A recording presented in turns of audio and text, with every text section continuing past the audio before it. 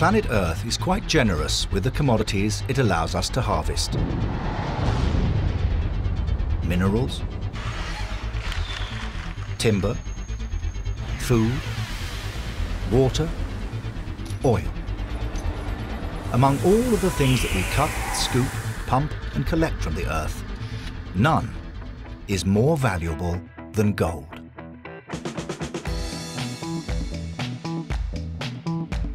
From ancient Egypt to today's luxury goods, gold has been a symbol of prosperity.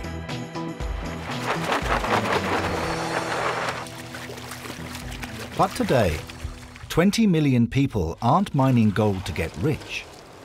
They mine it to survive. Through hard work and determination, these small operations are often the driving economic engine for their entire community. 1/6 of the global supply of gold comes from operations like these.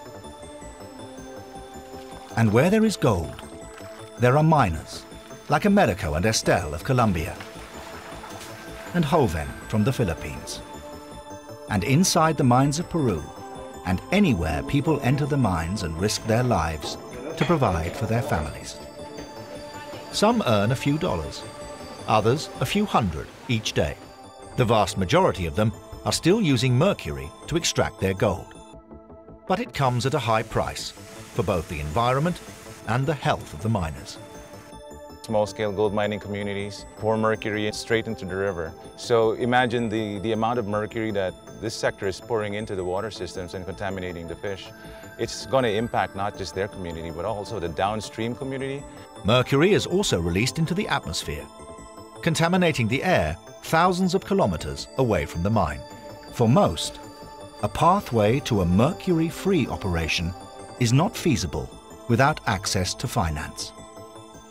Of course, the people, they don't easily understand the effect of mercury because of the traditional thinking that they'll get profit from it. But if we will not use mercury, then what are we going to use? That's the first question that they will ask.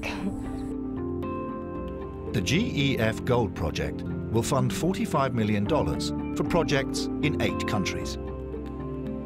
It brings together the miners, the refiners, as well as globally recognized brands.